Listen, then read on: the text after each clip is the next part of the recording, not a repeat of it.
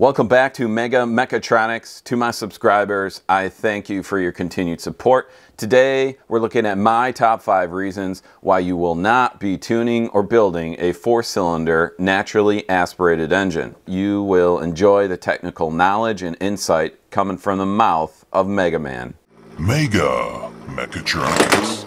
Some people say normally aspirated, all motor, or NA, but you could find normally aspirated in some technical literature. And what I mean when I say tune or build, I mean adding at least 50% more horsepower. We're not talking about your hot air intake butt dyno business. Are you full throttle? I also did a top 5 reasons why you will build or tune a 4-cylinder. Check out that video. So please enjoy, like, and subscribe. The first reason you won't be tuning or building a 4-cylinder naturally aspirated engine is because you need to spin the crap out of it. You need to increase the engine speed or the engine RPM in order to move more air through the engines, to increase the flow rate through the engine. And in order to make this happen, in order to be able to spin the crap out of your engine, you have to upgrade the rotating assembly. And the rotating assembly actually has a lot of components that you need to upgrade or make sure can handle the extreme speeds, engine speeds or RPMs. So you're gonna need upgraded crankshaft, upgraded rods, upgraded pistons. You'll probably need to blank out or remove the balance shafts. You'll need a certified flywheel and clutch or flex plate and torque converter depending on if you're an auto or manual transmission. You'll need an upgraded harmonic balancer, again certified. You'll likely need upgraded oil pump gears, so something like billet or post-treated or hardened or shot peen gears so that they don't explode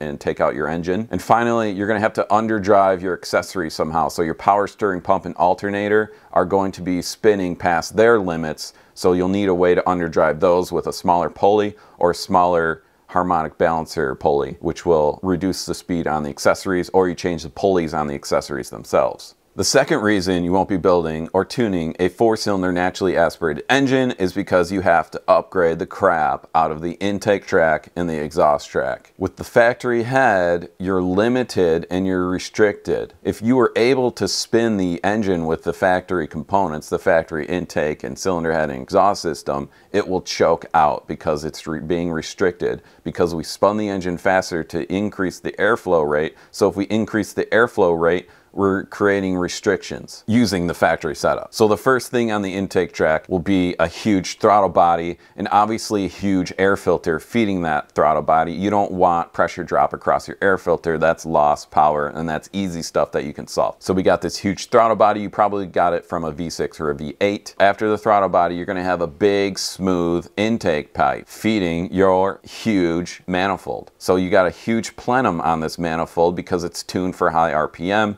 with short, big runners that are feeding your ported head. So your head is going to have to be ported extremely. This isn't a little polish job. This is removing a lot of material, and you have to do it very consistently. It's almost an art. However, instead of the big single throttle body and big plenum and intake runners, you can just go to individual throttle bodies to reduce restriction further. And also on the exhaust side, we're not building a tow truck here. We're building a full send machine that's spinning the engine to the moon, so you're gonna need a huge exhaust header and a huge exhaust system. Of course, it's possible to go too big for your engine size, displacement, speed, but it's gonna be a lot bigger than stock. And the third reason you won't be tuning your 4-cylinder NA engine is because you have to upgrade the crap out of the valve train. You need to upgrade the valve train extensively to compensate for the increased masses and inertias from the huge cam and huge intake and exhaust valves. So you'll need as big of valves as you can get, because the valves are what controls the airflow going into the cylinder. So this is extremely important. So you want gigantic valves, and you want the biggest lift possible for your application and what's possible with your setup. So a bigger throat area from the bigger diameter valve and the larger lift is gonna create a lot less restriction. For the camshaft to transfer this increased speed and lift and accelerations, you're gonna have to upgrade your roller finger followers and lash adjusters. So you'll probably go to a billet roller finger follower and solid lash adjusters where you have to shim them. Some engines actually have cups, so you may be in a better position there, but there are some limitations to the cup style. And most important, and obviously, you're going to have to increase the spring force, the valve spring force, to increase the load to compensate for those masses and inertias so you don't float the valve. So extremely high RPMs, you need that valve lobe to stay in contact with the valve train, stay in contact with the bucket, stay in contact with the roller finger follower, and everything in between. And along with the higher load springs, you'll be running titanium retainers and probably in a race application, hardened seats so that the springs don't eat into your aluminum heads. So now we hit the fourth reason why you won't be tuning or building your NA 4-cylinder engine is because you're going to hit that thumbs up button down below and subscribe. The fourth reason is you're going to have to go to high compression.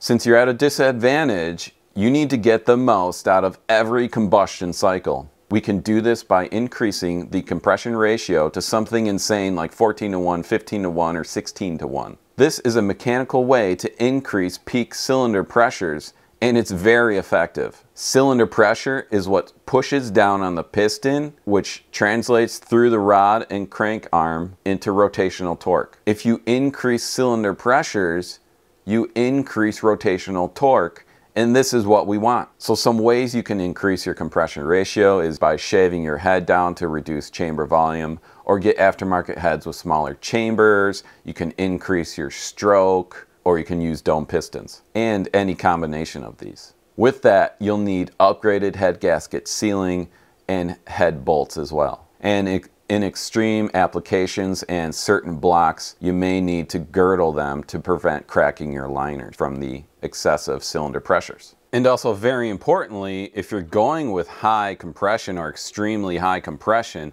you're always going to have to run high octane race fuels, and that can get expensive.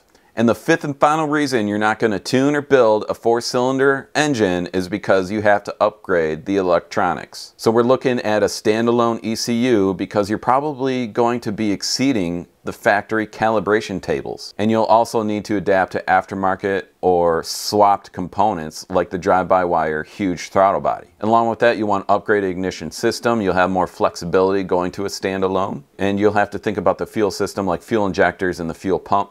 Okay, so that's it for my top 5. Of course, I didn't cover every detail, so this is sort of my opinion, but I think I covered a lot of the major topics, and you'll agree, so leave a comment below if I said something wrong, if you disagree. And remember, I have a reasons why you will build a 4-cylinder NA engine. Wait for that video, check out that video, and just go crazy.